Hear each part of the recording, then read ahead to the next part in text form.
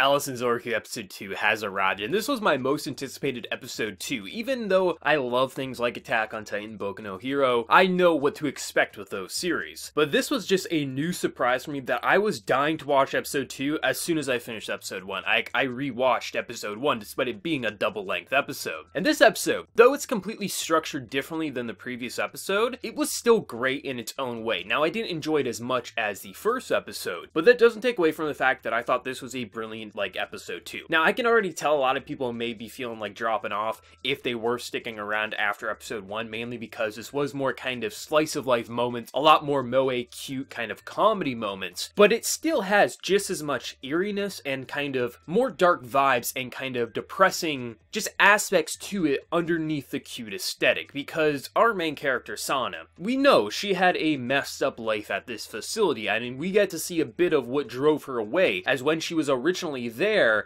she was like in this cave just kind of fed stuff, she was experimented on, like she literally was treated like a lab rat. And when she eventually saw the twins, that's when her life got a bit more happy, had a bit more meaning. She was treated like a little girl, she got these cute clothes, she got to act like a kid. But then she saw something happen to someone in this facility that literally blood splattered, they turned them into some sort of monster, meaning that they probably will do that to all of the girls who are there. And that drove her away. So there still is that eeriness and just like, holy fuck, like what are they doing to these little girls that they're willing to do this? But it's layered underneath all this kind of cute moments, and seeing Sana act like a kid, not like this supernatural lab rat, I thought was really damn good. Like if we look at episode 1 of this series, she didn't seem like a normal girl. Like, I mean, she was literally trying to make deals with the old man, and literally just, she felt like she was far older, or she had far too much knowledge for a girl her age. Which leads me to the question, as when she's talking, she's thinking in her past, it sounds like an adult woman who's narrating her past. Now, there's a couple ways that they could take this. Either A, she was an adult when she came to the facility and whatever experimentations happened, maybe her mind was put in a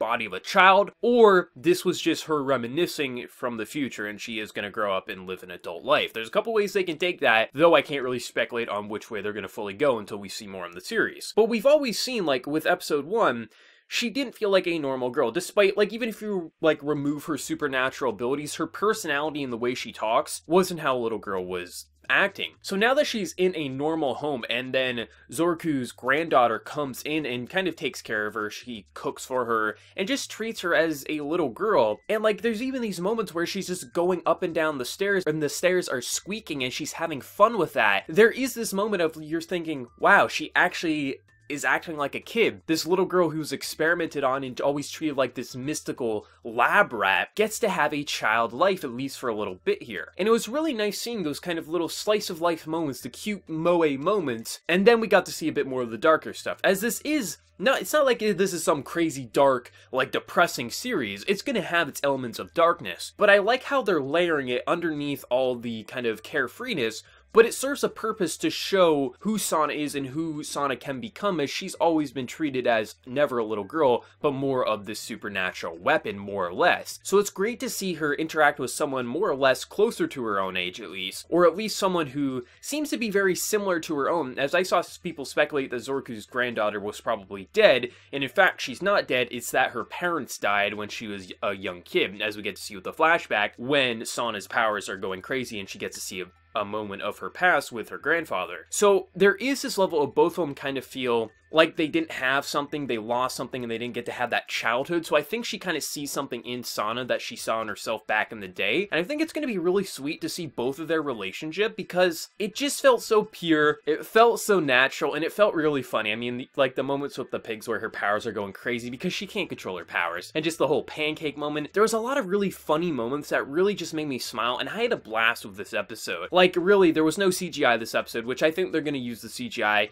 probably with the moments of really big, like, action scenes that maybe they don't have time, but it also could be that they use CGI as much as they did last week because it was a double-length episode and they needed to save time somehow. It's going to be interesting, but I thought the actual overall art quality and animation quality was good. Like, it wasn't spectacular, but it was damn good, like, nonetheless. And even the OST, there was a couple of tracks that they weren't really that bombastic, but they had this moment to really just kind of amplify the cute scenes, and I really liked it. But But I thought this was a really good episode. I could see a lot of people saying this wasn't that great of an episode just because it was very different from the first episode, but it serves the same purpose as the first episode did. I don't see any difference there. It was just executed in a different way, and I'm really liking the relationships we have with Zouroku's granddaughter, and now we have Sana and Zouroku. Like, I think it's a great character dynamic, and the facility is getting an idea of where she is, so I think within the next couple of episodes, some shit's gonna go down. But I love this episode, and I'd be interested to hear, what did everyone think of this episode? Did you love it? Did you hate it? Or did you think it was just okay? Let me know your thoughts down in the comment section below. And before you leave, hit that like button, share your support. If you're new to the channel, be sure to subscribe. So until next time, everyone, please take care and have a good one.